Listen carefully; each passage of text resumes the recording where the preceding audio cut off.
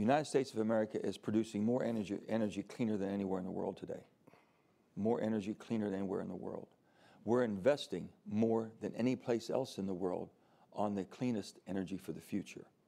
And with that, you can't leave anybody behind. The transition is basically, how do we transition into a lower carbon or a zero carbon environment and still have people that have quality jobs? That's what's going on. Hydrogen is that great. Natural gas is that great transition. That's what we're working on. What happened when they went to wind and solar, and during the 10 years they did it, and bringing the cost of 16 to 18 cents a kilowatt hour down to 5 and 6 cents, left a lot of people behind, okay? And West Virginia was one of those states. It's always been a heavy lifting, done everything that's been asked of them, and got left behind. That's not happening anymore, and it won't happen with what we're doing now.